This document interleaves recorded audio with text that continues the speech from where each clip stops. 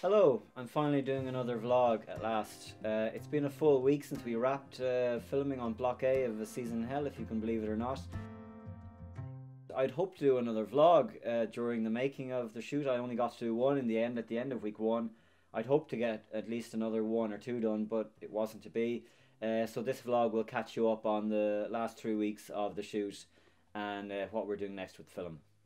So, like I said, we've shot for 4 weeks from August 28th until September 16th. We didn't shoot everything that we were supposed to shoot, but we definitely did shoot a lot. So, while we were shooting, we put an emphasis on the bigger, more dramatic moments, and some of the smaller moments that we were due maybe to shoot, we decided not to shoot them to keep our energy and our focus on the bigger moments to ensure that they were done correctly and as well as possible.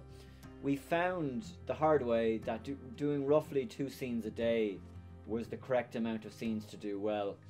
The average length of those scenes was about 3 or 4 pages, and doing 2 of those a day was a good amount. So 8 pages in total a day was probably our average, I'd say, for dialogue.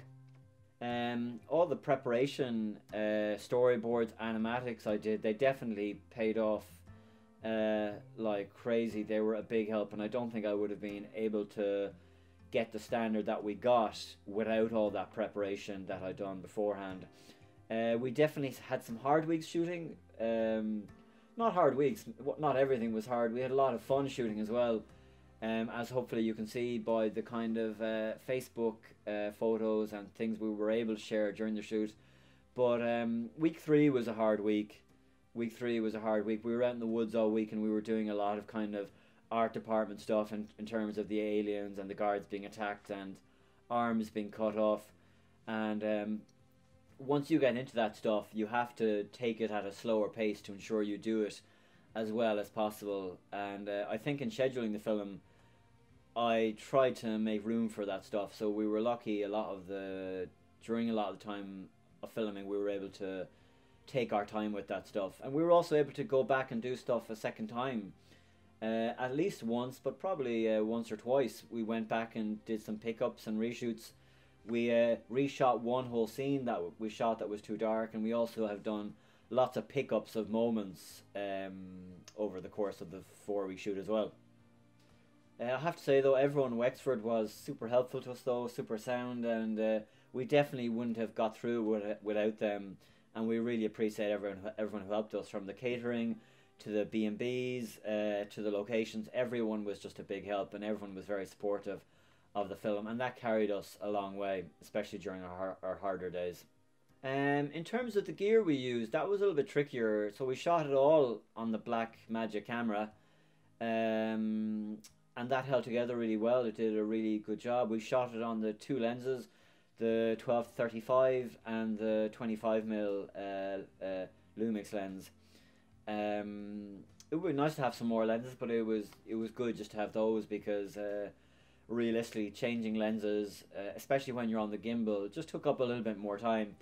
And when you don't have a large camera department, it's better to keep things as simple as possible, and that's I think what we were good at. We kept things relatively simple. In terms of the lights, that was a bit more trickier. We had the Aperture 60D, which is shining down on me here still, and that survived the shoot, so well done, Aperture. But it was a little bit trickier. We had 8 NPF batteries that we charge every night, and often you put them in at the very start of the morning and the Aperture wouldn't turn on, it wouldn't recognize it. So what we had to find was, you know, if we had brought up the Aperture really beyond 60%, we'd come into trouble. So when we were turning the Aperture off, we'd have to bring it back down to like 20% and then turn it off. Because if you tried to turn it on, say for example the next day, and it had been left on 80%, obviously turned off. But you know, if it was left on that setting of 80%, my theory is, this is the problem anyway, that when you try and turn it back on at 80%, it couldn't turn it back on. So you'd have to bring it back down to a low percentage, 10 or 15%, then turn it off, and then the next morning it would come on at 10 or 15%. And then bring it back up to 60 or 80%, whatever you needed. So that was a little bit frustrating. And dealing with that, we had to recycle and go through a lot of batteries just to get a few that would work in order for the light to recognize those. So that was a bit frustrating. and it comes with an American style plug, and I never got an adapter for that. I should have, but I didn't get around to it. So we were relying on batteries for that light all the time. Um, the Godex was a great light. The Godex was a great light. A great light. Unfortunately, in week three, that got some rain. The weather was very changeable throughout the whole period. The first 2 weeks were very good, but week three, the weather was very changeable, and that was the week that we did a lot of our outdoor stuff in the woods with the guards being chased by the aliens and some of our art department stuff. And unfortunately, the Godex got some rain someday, and it just didn't survive it, and it hasn't turned on since. I don't know whether it's the remote control or whether the light itself.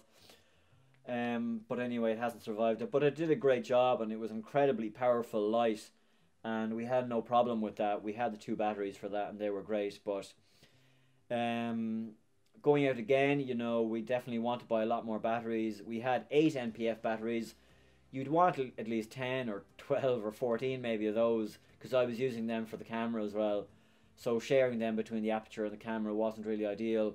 And really, you'd probably want about 4 of those batteries for the Godex, those big V-mount batteries. You'd want at least 2 more really to make sure you get through the day, and maybe, I don't know, bring out a towel or an umbrella with us next time as well.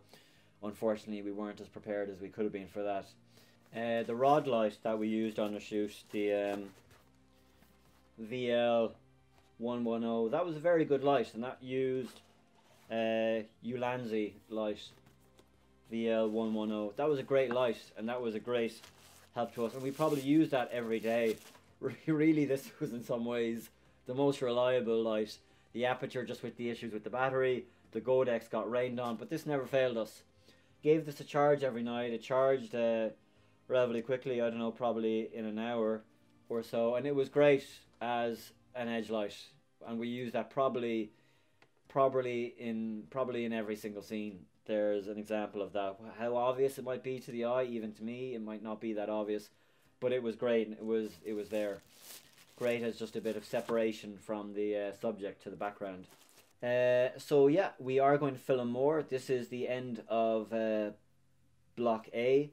It's been a fun block. I've met a lot of really amazing people, and we've had a lot of great laughs, and I'm very grateful to everyone who worked on the film. Really, I couldn't have done it without them.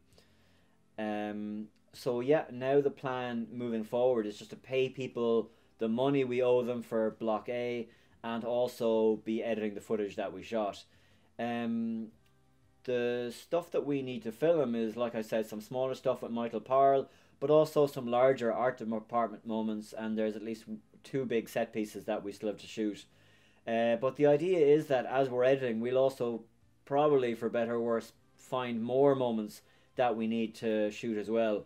And so by the time the new year comes, we'll probably have a nice little shopping list of things we want to do and pick up on. But that's the end of this vlog, and thanks for watching. Thanks for being interested in the project, and we'll hopefully make another vlog soon as the project continues to move forward. Thank you very much.